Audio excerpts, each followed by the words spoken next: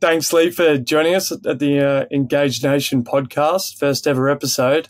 Let's hear a little bit about your background first, I suppose, diving straight into it. Tennis scholarship, Wake Forest and Georgia Tech, Wall Street, and now you're doing something completely different. But let's start from the start. Where did your love for sport begin, and tell us about your college career? Yeah, so my love for sport really began from birth. I'm one of three girls in my family. I'm actually an identical twin, and our father played football at the University of Georgia. So I kind of grew up between the hedges, as we say in the South. And he would take us to football games. He would take us to college basketball games. So instead of, playing with Barbies and doing all that, we were really watching sports. I grew up, watching the old school NBA, the Jordan Bird, Magic Johnson era with my father. So that's really the impetus, the very beginning. I've always genuinely loved sports. I've always been a sports fan. Amazing. And obviously tennis was your full ride scholarship. Tell us a bit about that part of your college life. Yeah. So instead of, going to daycare, my mom would kind of drop us off at the city park, and my sister and I would play tennis together all day long. So we were both full scholarship Division I tennis players. I started out at Wake Forest, was there for 2 years, and then for various reasons got an in-conference waiver to go over to Georgia Tech. My identical twin was at Georgia Tech. And so we got to play together for a couple of years and then graduated from there. And then as soon as I graduated, moved to New York City and got a job on Wall Street. And so it was really through tennis that got me my job. They wanted me to play with all the hedge fund billionaires and go to the Hamptons and do that sort of circuit, if you will. So it was really tennis that, allowed me those opportunities when I moved to the city. Amazing. So it is an interesting pivot, though. I mean, from Wall Street, and I suppose with the love of sport sort of in your blood anyway. Maybe it is more logical than it seems. But what about this jump from Wall Street into the world of sports tours? How did that come about? Yeah, so I worked on Wall Street for almost 7 years, and I would come into work every day and kind of punch your stamp and wake up not wanting to get on the subway and go sit at a trading desk. And so instead of doing that, I've always wanted to work in sports. I knew that was my destiny. And it's so cliche for people to say, well, I love Tiger Woods, so I want to work in golf.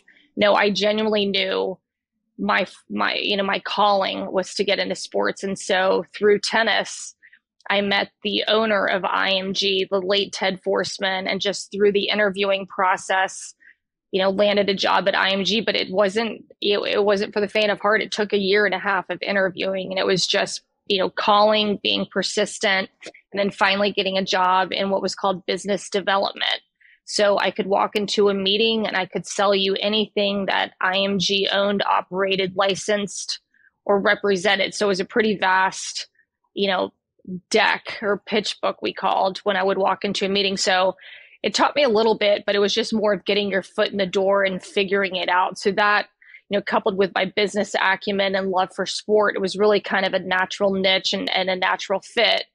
And, from there, I played tennis with the chief legal counsel at the time of the Atlantis. And he took me to lunch one day and he said, look, kind of inside, intel here, but we're not going to renew Michael Jordan's celebrity golf tournament. We need something to take its place. I'd love to introduce you to the CEO of the Atlantis. And so I immediately thought college hoops, like what better, you're on an island paradise. There's a casino. You walk around and you see people wearing, a Syracuse hat, a Duke t-shirt. It's just the power of college athletics, especially in a beautiful place where it was just kind of the perfect storm. So I start my own company, leave IMG, get down there, sort of pitch this whole idea. They love it. Well, because the Bahamas was not part of, not to get too granular, but it was not part of an NCAA bylaw that included Canada, Mexico, the United States, or any U.S. territory to have these early season tournaments. I had to add the Bahamas into that bylaw. So it took me about a year to do. So the Atlantis paid for I went to Istanbul, Turkey to pitch Coach K. I did, I meet Louisville at the Big East tournament there at Madison Square Garden in New York City and get Louisville behind it. There were so many I stalked Jim Calhoun. I went to 20 UConn games. And so that's how I got UConn, to get behind this. So it was just the power of marketing and networking and winning this piece of legislation. And then after winning that, it was New Year's Eve when I found out in 2010. And so 2011, we want to have the tournament. Well, usually these teams are booked out several years in advance. So the first team that I signed was UConn, who ends up winning the national championship that year.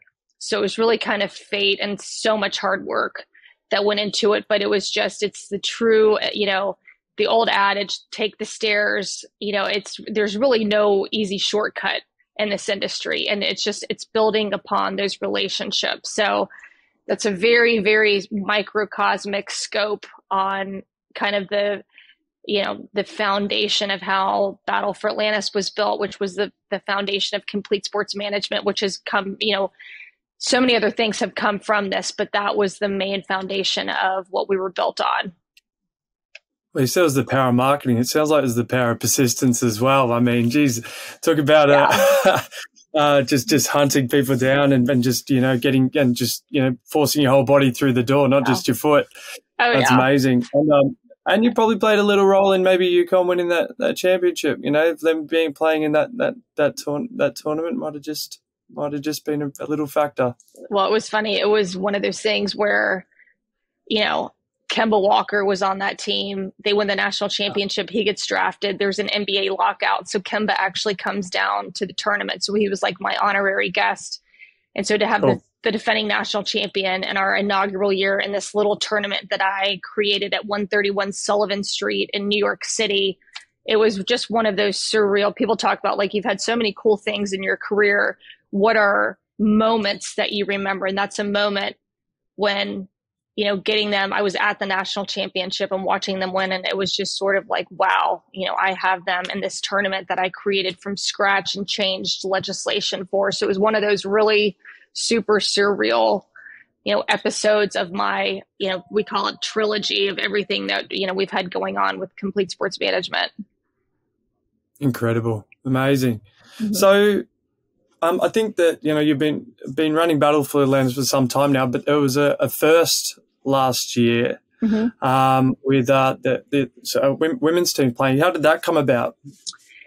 I mean, it was, many years in the making. It should have happened earlier than it did. And just through my contacts traveling the world, being so heavily involved in the men's basketball, you obviously meet so many people in the women's basketball. So I'm very dear friends with Gino Auriemma and Dawn Staley. So when you get the two sort of goats of women's college basketball in your inaugural year, I found a sponsor. They paid for it to be on ESPN. At the time, we were the only women's event to even be on ESPN itself. Didn't even have their own events on ESPN. So we had such amazing content. They put us on ESPN. And in my women's final, I had a UConn, South Carolina, which was a preview of the national championship last year. So we got to see. Keeps happening to you. Keeps happening. So it was, Aaliyah Boston and Paige Beckers and AZ Fudd, like all these incredible women. And then, of course, two Hall of Fame coaches, one, the winningest coach in the history of college basketball, the other in the Hall of Fame as a player and a coach. It was just one of those really, really cool, incredible moments. And also the power of women's basketball. I mean, my women's final was rated higher than any of my men's games. So it was incredible. So it was sort of like, how do we beat this year? I kind of knocked it out of the park too much. I was going to ask, when you run something for 12 odd years, how do you go? Obviously, so much planning goes in. There's just so much work.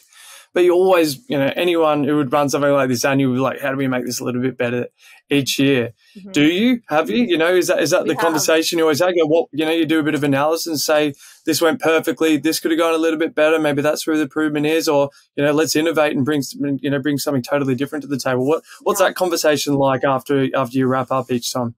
Yeah, it's, we always debrief. How can we get better? We never want to be on cruise control. It's, the content comes from the teams. You've got to have the best teams. So continuing to cultivate those relationships, my relationship with the television piece, getting a better time slot, getting better games, getting better matchups, getting more sponsorships involved, getting the country of the Bahamas more behind it. The Atlantis has been an amazing partner, but there's always room to grow. And I think if we think it's never going to get better, I hope that doesn't happen, because that means it's kind of the beginning of the end, right? Whereas I always feel like there's room to grow and ways to just celebrate the sport and celebrate, everything that we're doing, and also, celebrate the country of the Bahamas, who has been so, behind and passionate about this. And, just little things, getting Bahamians in the tournament. I've had DeAndre Ayton, I've had Buddy Hield, I've had Shaquille Clear, Tum Tum Nairn. I've had several Bahamians that are in it that really you buy into the community. So I've got, my women's tournament, I've got Ole Miss, where their head coach is a Bahamian woman. So just, being able to celebrate, the environment that you're in. See, well, that was one of my questions as well. What does having a tournament like this every year in a place like that, what does that mean for the local people? People that are not coming to the games, feel like they're involved. It's got to do wonders for that country and the sport. Yeah, it started really the foundation of major sports tourism for the country. So it's been, I would say, the biggest sporting event in the history of the Bahamas. Just what it's done with the television, the heads and beds, bringing in the VAT, bringing in the, how it spills over into all the other hotels, the other events that have been created because of this event. So, it's working closely with the Bahamas Basketball Federation, working with the Prime Minister. I've worked with 3 Prime Ministers now. So I would say, I think everyone there would say it's been a layup, all pun intended. It's been incredibly successful. Amazing. Mm-hmm. So obviously these aren't the only international sort of tournaments or tours that you put on. Mm-hmm. I think recently you've taken teams all over the place, lots of European trips. Everywhere. Mm-hmm. Tell us a bit about those, because that would be that one thing to run a tournament every year, and you kind of know what takes each time, but. These what's in it for these teams going on these? Are they off-season trips? Is that usually when you do them? And mm-hmm. what does that take? So once every 4 years, men and women's teams are allowed to take what's called a foreign tour. So literally throw a dart, they can go anywhere in the world. And what it does, it allows you to get 10 extra practice days with your team. So with the transfer portals, with one and dones, with such a shift and change in the way that college basketball has become, it's really a total advantage for teams when they're able to do it. So every year we're growing in the space. This past summer, I took Auburn to Israel and Palestine. It was the first Power 5 team to ever go into both of those countries and do a tour. I took LeBron James' kids.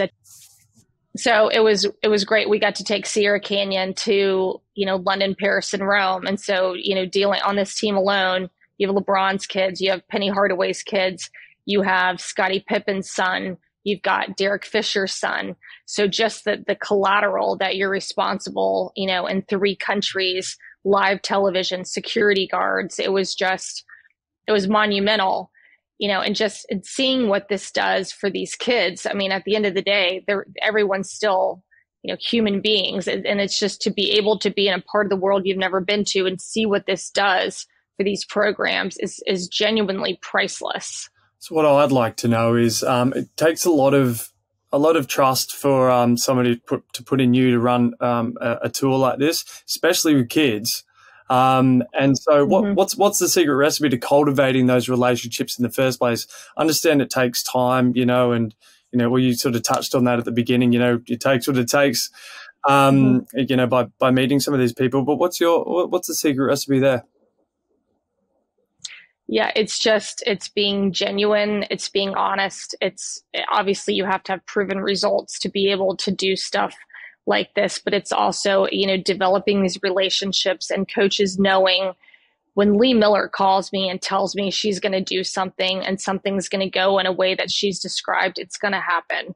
And so we've just there, again, I go back to there's no corners that you can cut with these guys. These guys recruit for a living. They read BS from a mile away. And so they're going to understand if they can trust you, and if they can, and then you lose that trust, you're never going to regain it. And they know with me, and it's also tough conversations. It's, having the ability to tell them something maybe they don't want to hear, but they need to hear it. So it's having that mutual respect. Yeah, no, understand that. And with the sporting background that you have, you kind of understand the mindset of an athlete or a coach. For sure. It's got to help. What probably been on quite a few tours with college age students. Tell us about some things. Tell us a story about something that maybe you had to think on the fly, or, they're college kids, right? Very, very, very disciplined, of course, college athletes. But tell us something that might have happened on a tour that you can. Don't have to name the college, but you can if you want. Well, we were in Israel and we went into Palestine. And I'm sitting in the front seat. We're going over the Palestinian border back into Israel. And I take a picture. I'm sitting next to Bruce Pearl, the head coach.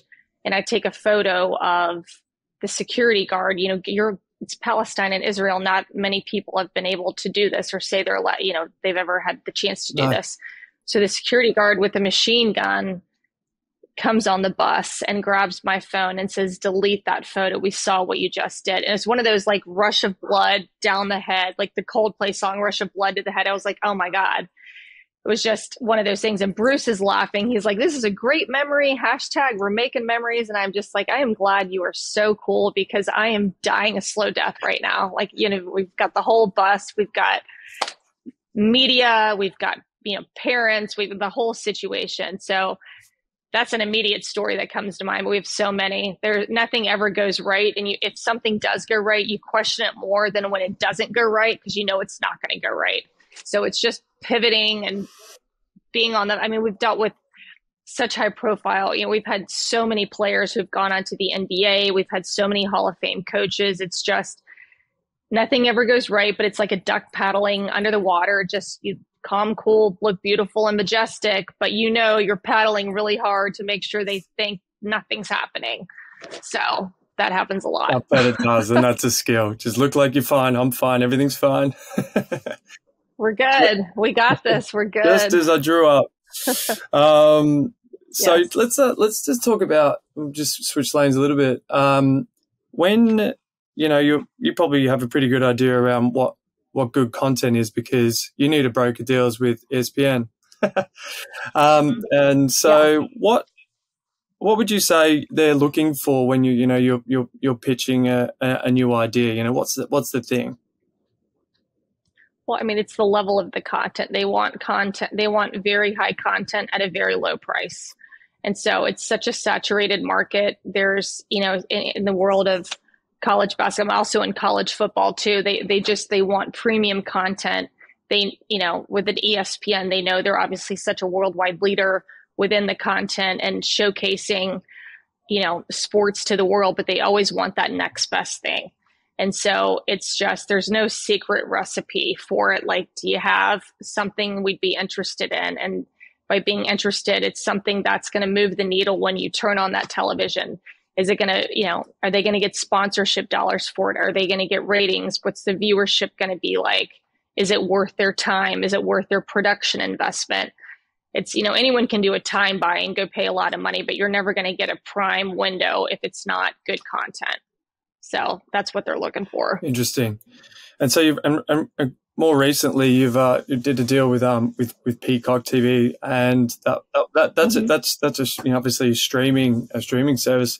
That landscape might be changing things a little bit. Does it change much for you and what you're you discuss when you've got a tournament to promote and get coverage for? Yeah. It for sure does. It's look at the NFL on Amazon Prime now as a digital with the biggest sport, outside of, European football in the world. So it opens it up. Like, when people, when they watch their content, it's how many people sit in front of a TV now. Most of the content I get is through my phone or through my laptop when I'm traveling. So with Peacock, I mean, it's not small potatoes here. They're launching the Olympics. They just did a multi-billion-dollar deal with the Big Ten, who they acquired, UCLA and USC, and starting in 24. So the world's changing, and if you stay, Grandpa may still be sitting there watching his TV at 5 o'clock on a Friday, but most of the world's not. So you have to change and adjust. And with this game, they were willing to take a chance on, what my idea was. And so were the two universities that I worked with, Mark Few, and who's the head coach of Gonzaga, and Scott Drew, the head coach of Baylor. They're very much think outside the box. Let's take a chance. Let's see what this will be. If it flops, it flops. We're still going to get on linear, networks, but if it succeeds, like, it's a home run, and it was a home run. Amazing. And there was obviously another big component to that deal, first of its kind, from an NIL perspective, which has just been is taking off in the last 12 months. Yeah, do you want to touch on that one as well? Yeah, it was, to be able to get players, paid not to play in the game, but to activate content around the game, and, pay them, heavily for it for very little work, was a home run. It was a slam dunk. So I'm really appreciative for Peacock, who they were the title sponsor for the event, but also, a sponsor for the NIL activation. I mean, they really were a key piece in getting this done. Amazing. And do you think any conversations you have going forward with any tour or tournament that might get some coverage, this is part and parcel now? This is part of everything that you'd have to factor in. Does it change much for you moving forward? Yeah, we've got a lot in the pipeline that I obviously can't discuss right now, but we've got a lot, happening. And especially, when you have all these international events, and you have international players on these United States teams, they're not allowed to get paid in the US. They can only get paid when they travel abroad. So it's huge and the world of basketball has never been more global. Look at the best players in the NBA. They're Antetokounmpo, Jokic, Doncic. I mean, all these guys.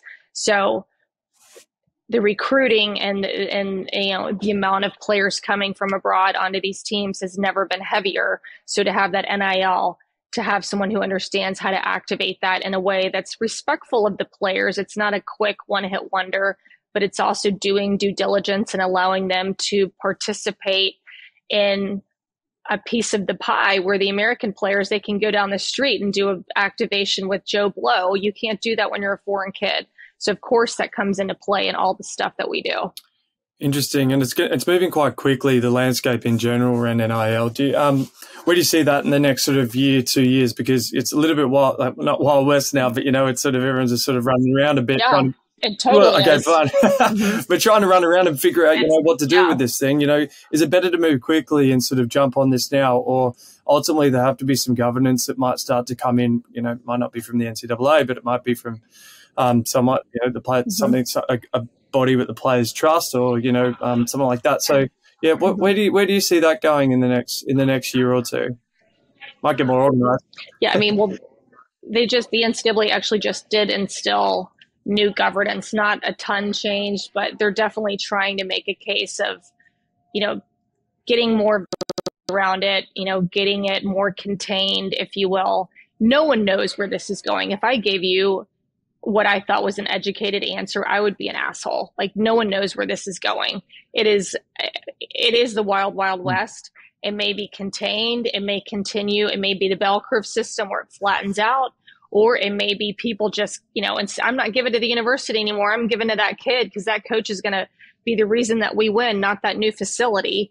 So no one knows that, I find a lot of these universities, you have split alumni basis. So you've got some who old school, they want that new facility. They want their name on that building. And then you've got the, young generational money, where these alumni, the 40-somethings are, I want that number one draft pick.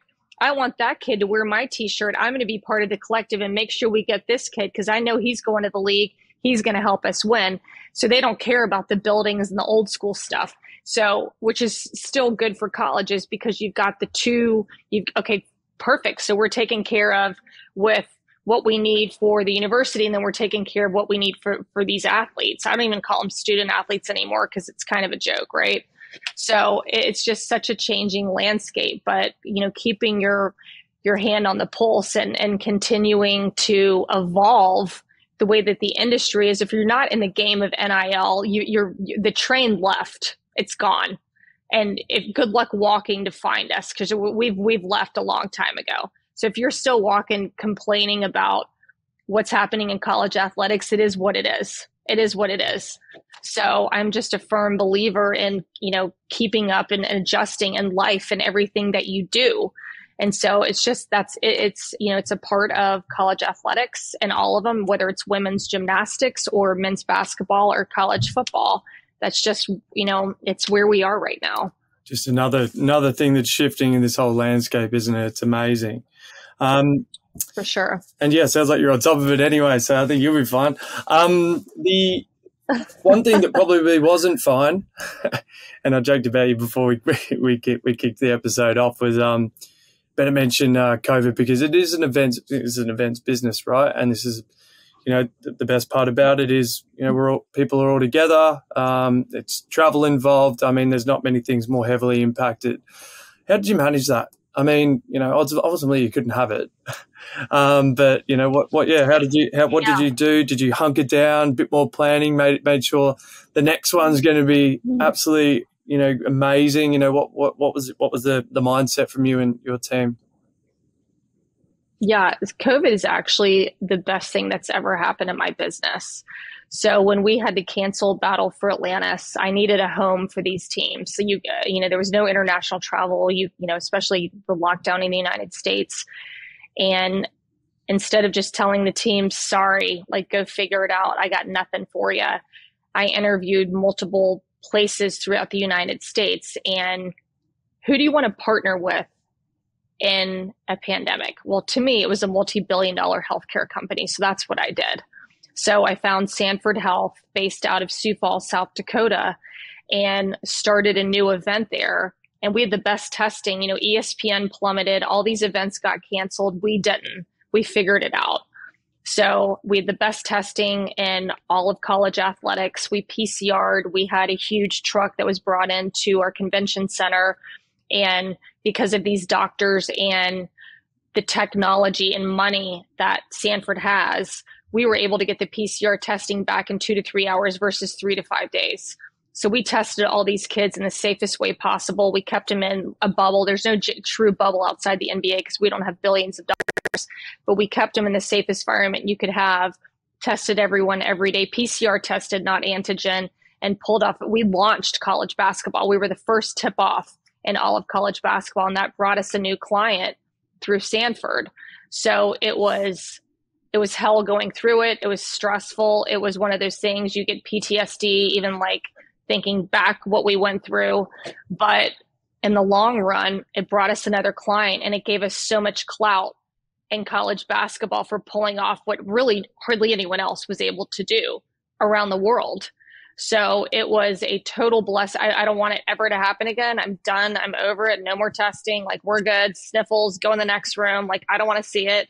But it was a total blessing in disguise for us, for the company. Lee, you're a bit of a tour de force, aren't you? My God. You just get stuff done.